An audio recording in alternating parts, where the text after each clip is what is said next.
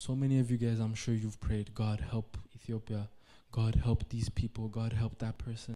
What if God wants to use you to help them? What if God wants you to be the blessing for your family? These are things you need to wrestle with. The Bible says the harvest is ready, but the workers are few. Meaning there's many people waiting to be touched by God.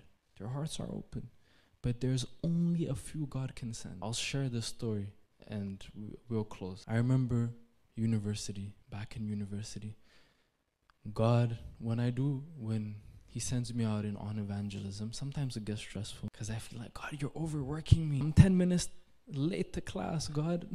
One more person? Okay. You know? And this one time I was so tired and it was so cold. And I was like, God, I'm tired, God. I don't know what to do right now. I'll do it, but I'm just telling you, God, I'm tired.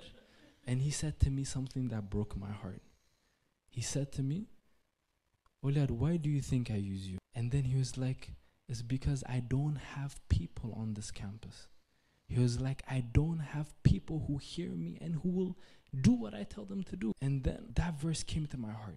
The harvest is ready and the workers are few. I remember I was in public. I started crying when I heard that. I was like, how selfish can I be? God is out here trying to change and transform people.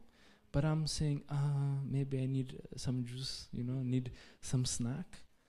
I'm tired, I'm cold, I'm trying to go back home, watch a show. God is trying to use you to touch the people in your lives. He's not trying to use he's trying to use you. Every single person here, God wants to use you, but he's not going to force you.